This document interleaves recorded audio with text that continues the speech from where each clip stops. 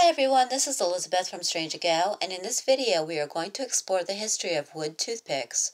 You might not think much of the lowly wooden toothpick, but over 100 years ago the toothpick was a hotly debated topic in newspapers across the United States. For thousands of years, people from all over the world have used toothpicks made of various materials to clean their teeth, but only in the United States did someone finally decide to take the lowly wood toothpick and turn it into a commercial business. New England and Maine were the major exporters of toothpicks, and the toothpick habit was soon a trend all across the United States. According to a newspaper report in 1911, the toothpick was a tool of the educated races. So-called savages supposedly did not use toothpicks to clean their teeth. While this assumption was completely untrue, the article did go to show that the newly made wooden toothpicks were being used by the upper classes to clean their teeth after each meal.